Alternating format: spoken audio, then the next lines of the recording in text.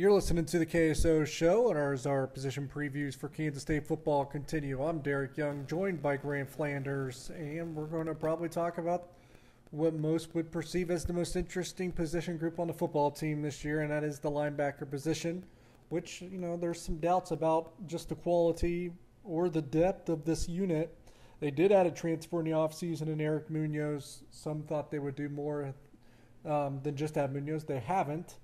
And so all we're left really is with what Chris Kleiman said in Arlington in terms of maybe a boost of confidence, and that they do feel really good about Daniel Green and Cody Fletcher, and that those two as ones will probably get more snaps than the ones did the last couple of years, meaning maybe less rotation at this group. What do you make of that?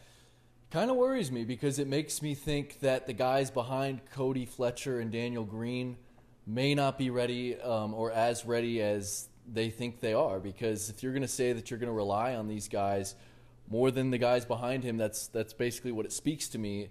And I'm not surprised by that either. I mean, we've heard about Nick Allen and Austin Moore doing nice things in practice. Nick Allen, former walk-on, now on scholarship. Austin Moore, still a walk-on. But two guys that, have been talked up for years, and now this year I think they will make an impact more than they have any other season. But that still does give me some reservation until I really see what they can do on the football field. Yeah, I would imagine that second group, at least at this point, we're getting into the second week of fall camp. It sounds like it really is Nick Allen and Austin Moore, but they probably do have Wayne Jones and Eric Munoz nipping at their heels. It does call into question a little bit the addition of Eric Munoz if he's not maybe in the first group or two at linebacker. It'll also be interesting if there's any wrinkles on the defense that could maybe alleviate the stress at this particular position. We kind of know what's there already. We've discussed it, and there is obvious reasons to maybe be a little concerned about this unit. Probably the most questionable one on the defense, which is probably the questionable component on this 2021 Kansas State football team. I guess the next question is what player can maybe impact this group the most positive, from a positive standpoint, to maybe perhaps not make it the concern that we believe it to be? I think it'd be Daniel Green. I think he's got to be the guy everyone thinks he can be. A 4-star coming out of high school. He's got to turn into that dynamic player. He's got the length and the size to be a solid, I think, inside linebacker. And he's shown, flashes here and there, but we have never seen a consistent Daniel Green from game in, game out yet.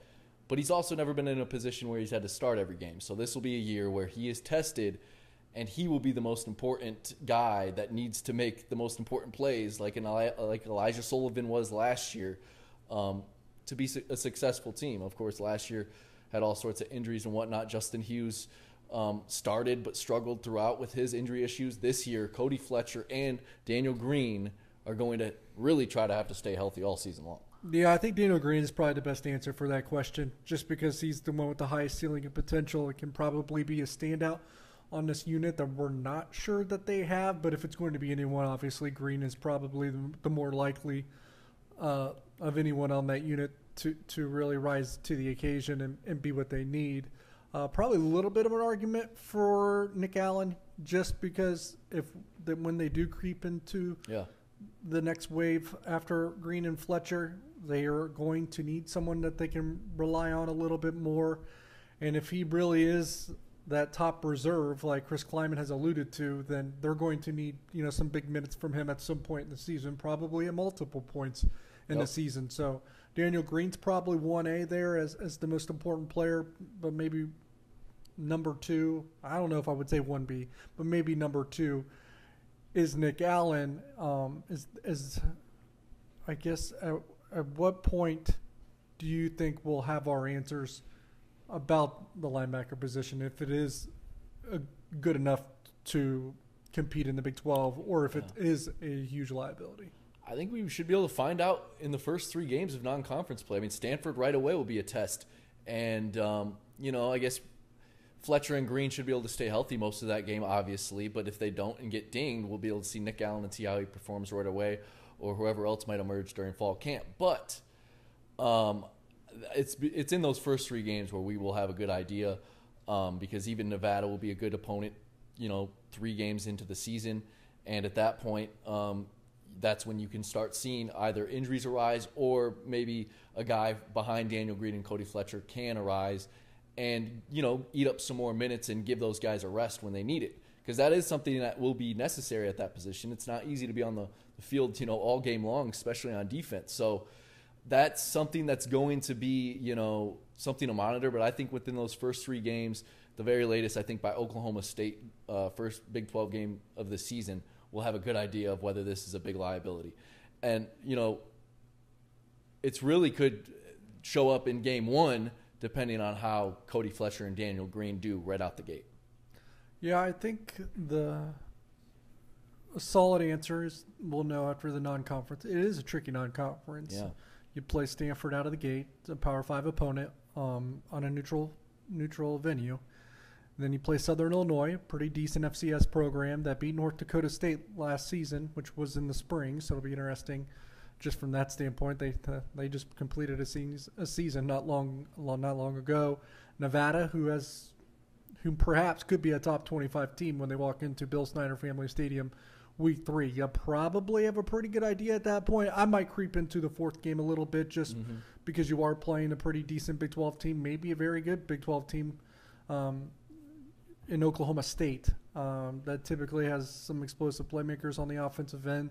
So I might want to take a peek at a Big 12 contest, certainly one against the caliber of Oklahoma State before I make any huge conclusions, but we'll probably have a pretty good idea after 3 games. It'll be interesting.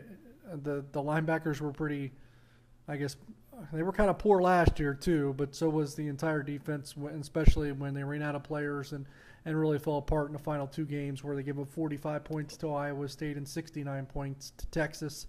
Definitely 2 games to forget if you're a member of that defense, so they'll probably also have quite the motivation to respond and redeem themselves for the way they finished last year performance-wise. Up next, we'll probably dig into the running back position, and that's kind of probably the opposite of the linebacker. That's a position that's probably going to invite a little bit more excitement, got some juice, got some playmakers there. So stay tuned to KSO Show for that. For Grant Flanders, I'm Derek Young. Thanks for listening and tell your friends.